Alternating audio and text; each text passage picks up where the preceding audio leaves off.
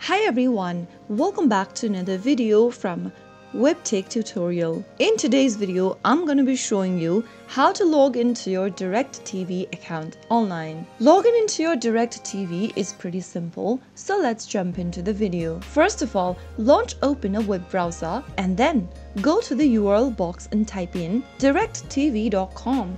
which will take you to the official website. DIRECTV is a leading provider of satellite and internet-based television services in the United States. From the official webpage, to sign into your account, you can simply mouse over to the sign in drop-down at the top right corner and then click on either Watch Now or Account Overview. You will then end up in the login screen for DIRECTV. Here, you will need to enter your user ID to continue. If you don't have a user ID, you will need to create one by clicking on this little link at the bottom. But if you already have an account, you can type in your user ID in the first text box and click Continue. On the next page, you will then be prompted to enter your password. Type in your password correct and then click on the sign in option. But in case you've forgotten your password, get help by clicking the Forgot Password link and follow through the on-screen prompts so that you can reset to a new password. After clicking on the sign in and if your credentials are correct, you will then be logged into your DIRECTV account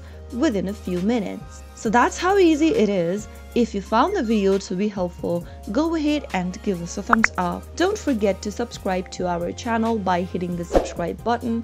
Also press on the bell icon so that you'll never miss another upcoming upload from us. I will see you again in the next episode. Goodbye till then.